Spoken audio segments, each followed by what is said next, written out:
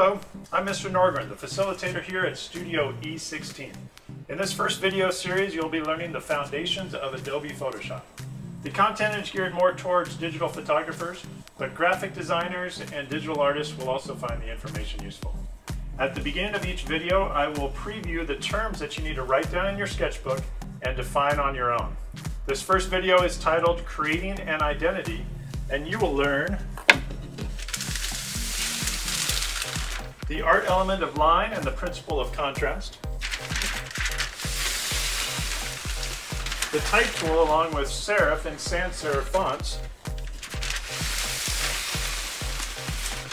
and then Photoshop's layers, character palette, and layer styles. All right, let's get started.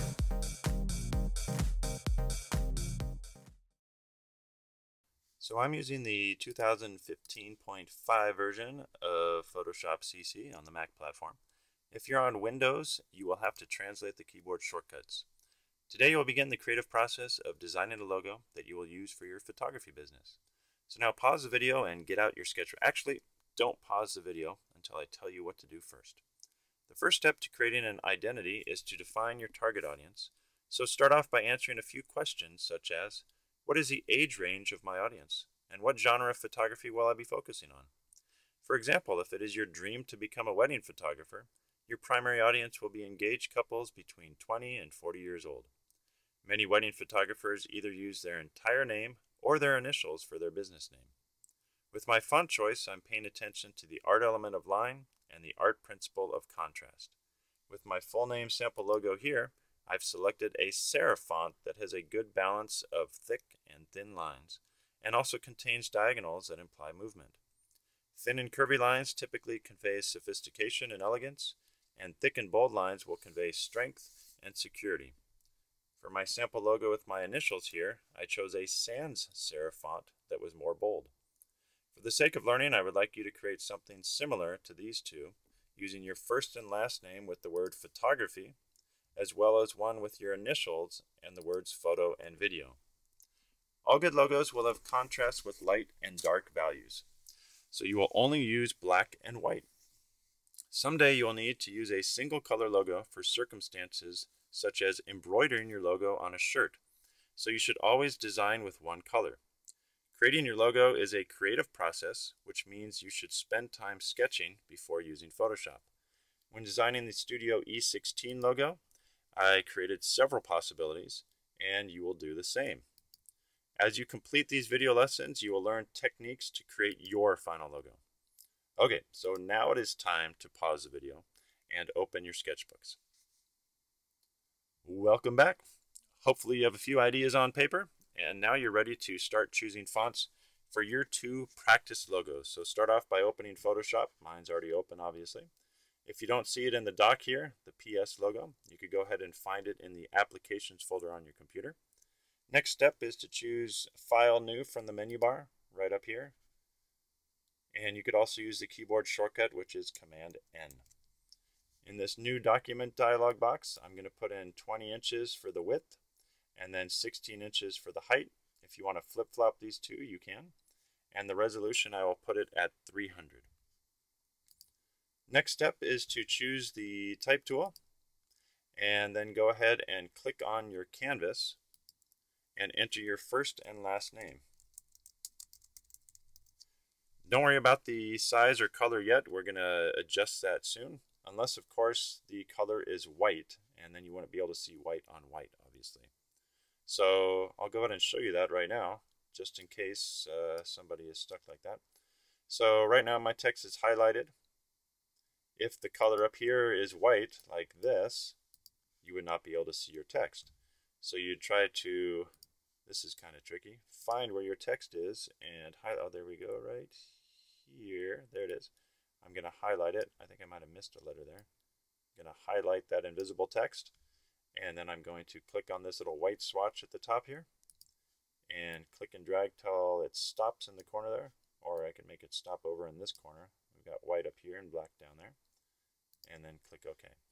So as long as you've got black text there, we should be good to go. Okay, now if your text is not highlighted yet, go ahead and highlight it, and we're going to change the size of it. So the size is right up here in the tool options bar right at the top of the screen. We've got the size. I could use the drop down menu. It only goes to 72. So I could type in a number here. I could highlight it and type something in. Or I prefer to just click and drag on these two little letter T's and drag it up until I get the right size, and that looks about right. Okay, eventually you're going to be able to choose other colors, but just having black on white will provide us with a good high contrast one color logo to start with. So now with the text still highlighted, click in the font list right here, and you could toggle through the pre-installed fonts and see if you could find something that you like. You can also use the drop-down menu like I'm doing right now, or you can just click inside. Let me go to a font here. You could also just click inside here where it highlights the text and then use the arrow keys on your keyboard to toggle through some fonts. If you don't see anything that you like, you could always download some fonts on some of the free font websites. So there are two main differences between fonts. They can either be serif or sans serif. You remember those words? Did you define them yet?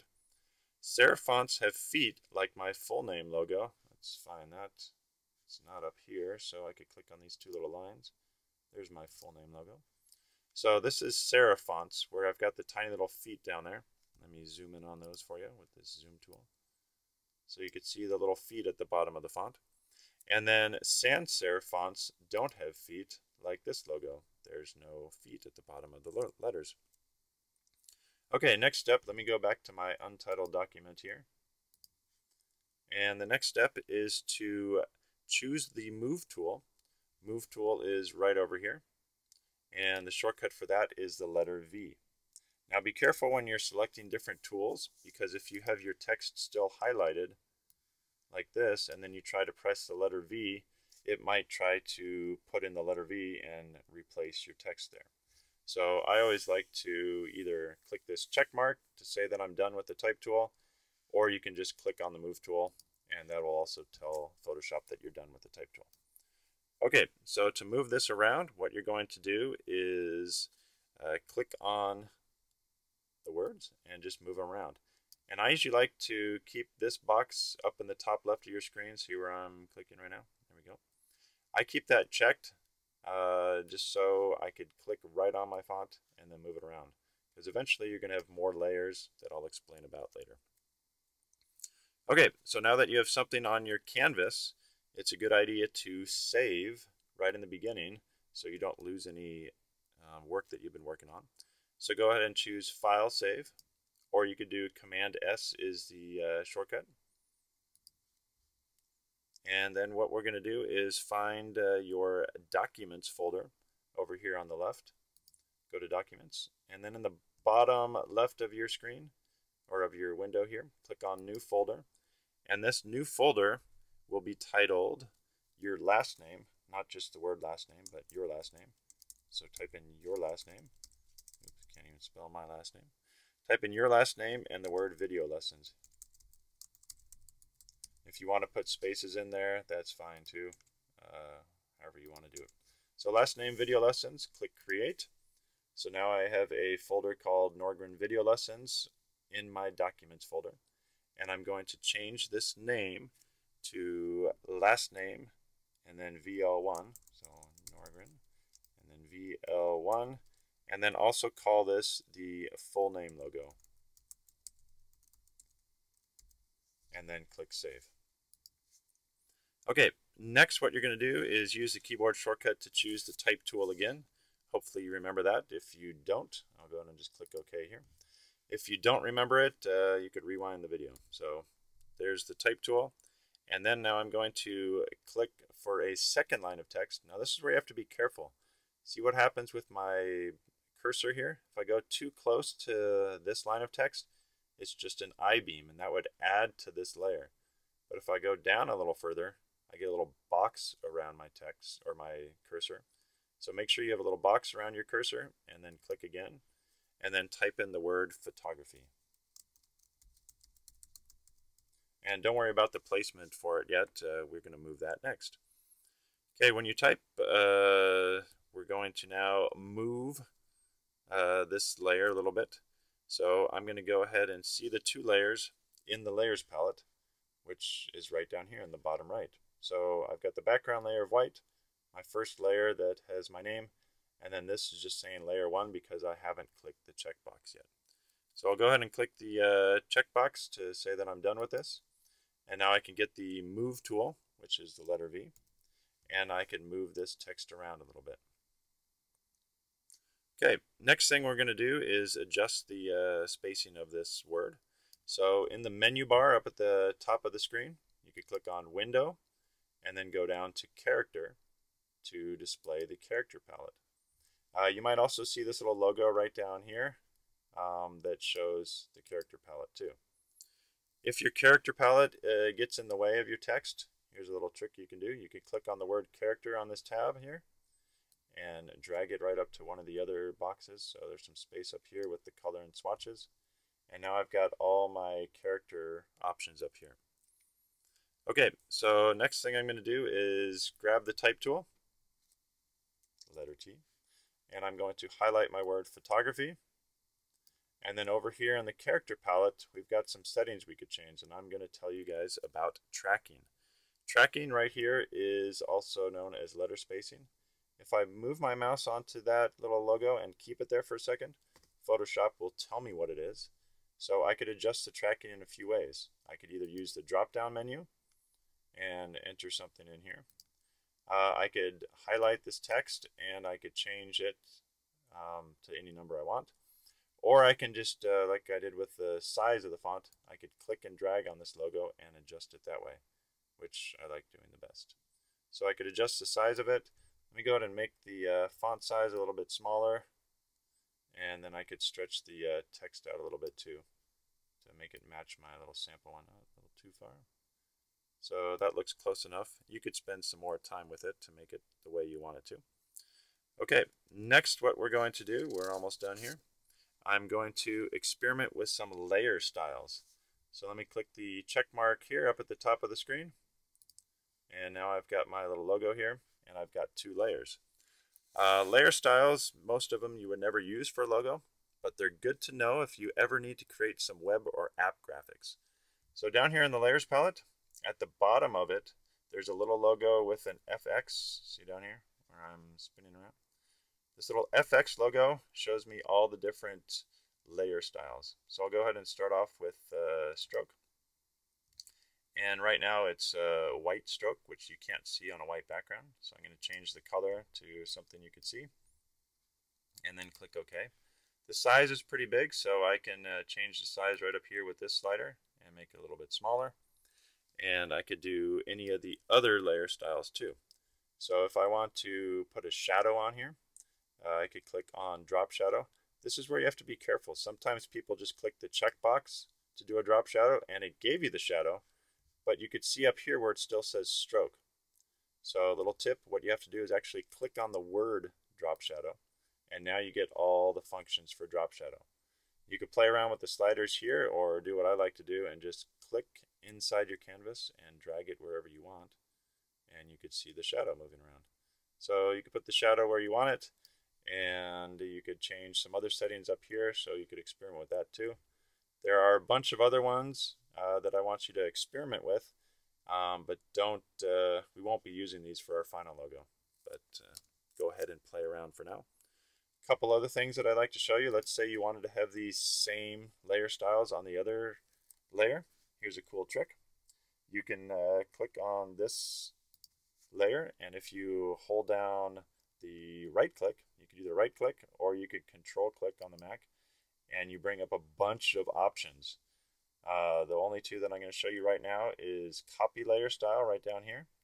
You can click copy layer style, and just like copy and paste with anything else, I can now click on this layer and then right click or control click and choose paste layer style, and it gives me the same layer styles that I already had there, so you wouldn't have to remember all the details that you did before. Finally, some layer stacking. Since we have two layers here, let's say you wanted to have photography behind the Y in Ryan Norgren. I could go ahead and click on this layer and drag it above the other layer, and it drops it there. So now this Ryan is in front of photography. Okay, so what you can do now is save this, Command S, and the window won't pop up again because we already did a save earlier. That will just update your save. And then finally what you're going to do is make a second document, Command N. You could do the same size, and you're going to do the initials logo. So you're going to make something that looks like this, the initials logo. So go ahead and play with the type tool. You could play with the tracking and then the layers and also the layer styles here. So when you're ready with this next document, let me just do something quick here so you could see what you're going to do. Let me put in a letter here. When you're ready to save your second document, just do Command S, and it should pop up the last place that you visited. If you can't find it, you could always go back to your documents, find your last name video lessons folder, and then you're going to name this one very similar, last name, and then VL1, and this is your, VL1, and this is your initials logo. And then click Save. So you'll have those two saved in your folder, and now we are all set. So great job. All right, you're off to a great start. You've learned the art element of line and the principle of contrast. You've learned about Photoshop's type tool and the difference between serif and sans serif fonts. You've learned about layers. You've learned how to adjust tracking in the character palette. And finally, you've played around with Photoshop's layer styles. In the next video, you'll be learning how to improve your logo with some more customization. And once again, I'm Mr. Norgren, and I encourage you to always be present, professional, and polite with all your future business encounters. Oh wait, one more thing. I've put together a little slideshow at the end of this video with some photographs that are focused on line and contrast. So stay tuned a little longer. Thanks for watching, and have a great day.